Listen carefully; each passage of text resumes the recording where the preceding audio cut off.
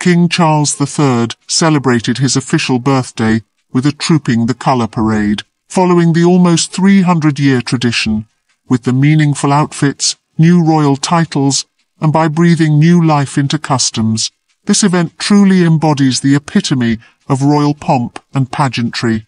The ceremony took place near Buckingham Palace, where 1,400-foot guards and the household cavalry assembled into a grand column to go along the Mall to Horse Guards Parade, Whitehall, and back again. They were accompanied by over 400 musicians who marched and played as one. There is His Majesty the King, ahead of a grand colossus of soldiers. For this occasion, Charles III dons the tunic of the Order's Guard of Honour, the Welsh Guards. It was accentuated by the traditional bearskin hat and a blue garter sash. King Charles's uniform featured a touching tribute to his mother, the cipher of Queen Elizabeth II. The King has had ample practice for equestrian procession.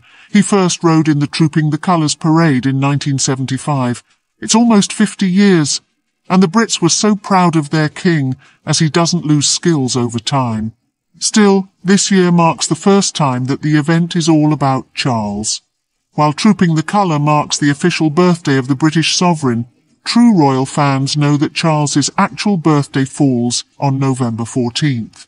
However, the monarchy has a long-standing tradition of celebrating the sovereign's birthday in June. It allows to make a grand celebration under the summer's sunny skies. Trooping the Colour also serves as an event which showcases support for the monarch, the technical head of the British Armed Forces. This is why there is always a huge focus on the military. The King honoured this tradition in all its details, but he also breathed new life into a ritual that has lain dormant for nearly 3 decades. He participated in the parade on horseback. Yes, Queen Elizabeth II, as previous female queens, also took part in the parade herself. However, in the late 1980s, her age required a change. Along with the King, several senior royals participated in the parade.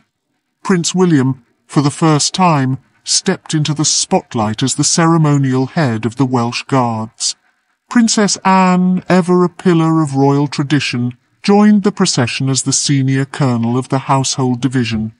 However, this year introduced a new royal face to the parade, Prince Edward. The youngest of Charles's siblings rode alongside the King on horseback for the very first time. Interestingly, Princess Catherine was also expected to be part of the military team this year. She took over the position of Colonel of the Irish Guards from her husband, Prince William, and she fulfills her colonel's duties on par with everyone else. According to her position, protocol would typically require her to don a full military uniform and participate in the parade on horseback. However, diverging from this, Catherine joined Queen Camilla for a stately carriage ride. The royal women truly captured the public's attention with their outfits. They elegantly highlighted their new roles in the monarchy. Queen Camilla's red silk coat dress took inspiration from the Grenadier Guards uniform, the regiment in the British Army she heads now. Her outfit included gold bullion embroidery on the collar and gold bullion backslashes. Her Majesty also wore a hat, which is a nod to the bearskin, with a grenade exploding up to a feather plume. The Princess of Wales also subtly acknowledged her role as Colonel of the Irish Guards. Her dress mirrored the colour of the Guards' uniform, featuring a military-inspired design at the top. Adding a dash of symbolism, she adorned her outfit with a shamrock brooch. As Ireland's most significant emblem, this plant is also used by the Irish Guards as their central symbol.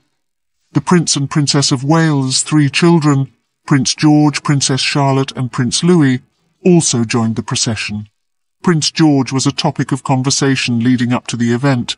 He had a special role for the coronation, serving as one of the pages of honour for Charles, so there were assumptions that he could take on some special role in this event as well.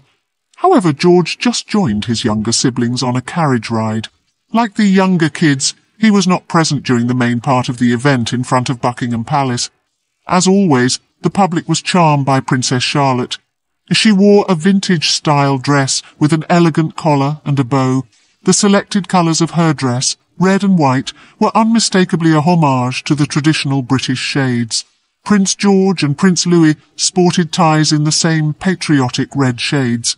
They also wore matching jackets adorned with gold buttons. Louis appeared more grown-up than ever in such an official outfit. The way he greeted the crowd also impressed the royal fans. Since his playful antics at the coronation, where he amused everyone with his experimental waves and expressive faces, it seems the young prince has mastered the royal protocol of grace. Sharing the carriage ride were Prince Andrew and the Duchess of Edinburgh, Sophie. As expected, the Duke and Duchess of Sussex, Prince Harry and Meghan Markle haven't visited the event.